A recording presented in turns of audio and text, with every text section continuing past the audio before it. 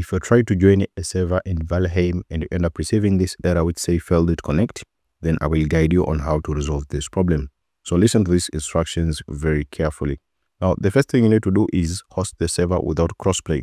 So if you have access to the server, just host it without the crossplay. So you can relaunch the game from here.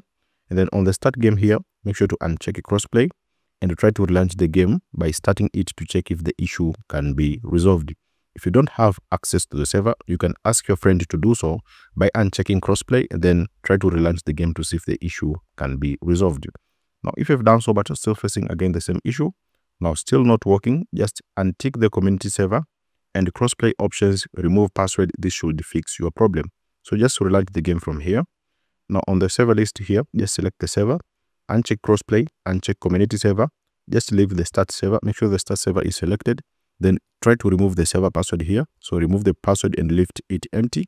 Then try to start the game to see if the issue can be resolved.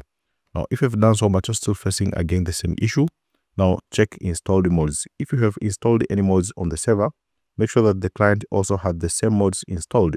Otherwise, the client will not be able to connect to the server. You can check the installed mods on the client by checking the plugins directory in the game or by checking your mod manager. Also, you need to check your firewall settings. Make sure that your firewall is not blocking connections from the client to the server. If it is, then you'll need to add an exception for Valheim in your firewall settings.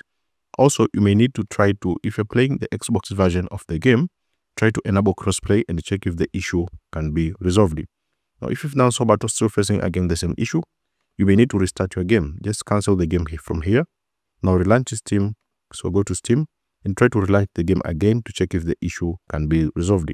Now, if it all fails, just reinstall the game. So just uninstall and reinstall the game. But in most cases, just host the server without crossplay.